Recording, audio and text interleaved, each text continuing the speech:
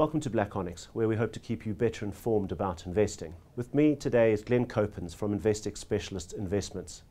Thank you for joining us, Glen. Thanks very much. Glen, tell us a bit about yourself and how you got into investments. I've been in the investment markets for close to 20 years now. I've been involved in various capacities across financial services.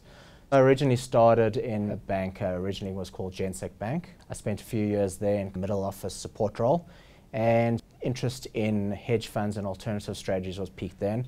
A lot of what I did at that point in time was actually doing support for various hedge fund strategies. So they ran equity, market neutral and long short portfolios, as well as what they call cross-market arbitrage, which was really across multiple asset classes within a hedge fund environment.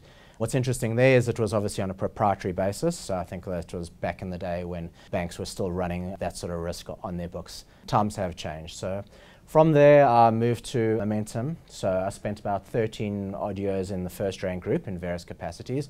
Originally I was in Momentum and focused predominantly on structured products and structured products for an institutional market. So we had created this version of smooth bonus type of portfolios in a new age world, which was using a lot of derivatives type structures. So it was really trying to create structured products in an open-ended format for the life company. From there, I did an internal transfer and I moved into where my passion was always in terms of asset management. It had all been building up to trying to get to a point where I could move closer to the action from a fund management perspective. So in the 7 or 8 years that I spent at RMB Asset Management, various roles. Most of my time spent was looking after all the derivative trading and structuring for the house, both within portfolios that I managed as well as for the house as a general perspective. The type of portfolios that I was involved in, the portfolio that I alluded to previously, these open-ended structured products, I was then involved in that more from a fund management perspective.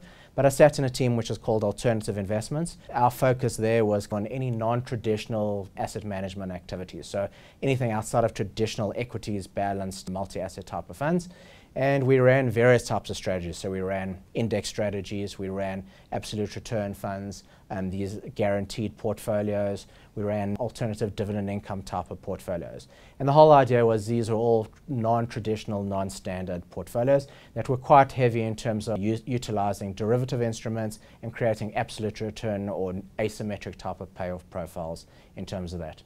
Following the merger of Momentum and Metropolitan Asset Management, RMB Asset Management was rebranded to Momentum Asset Management, and at that point in time I've assumed a role as the Chief Operating Officer and was involved in obviously the whole integration of the business, and I spent a few years doing that for Momentum Asset Management. That led me to Investec Specialist Investments, and I joined Investec about 2.5 years ago. So the changing environment with hedge funds coming into the domain and being legislated, Investec was setting up a qualified investor hedge fund, and I was brought in to obviously assist with the incorporation of that business. And I've obviously been involved in that since the incorporation of the business as we sit today.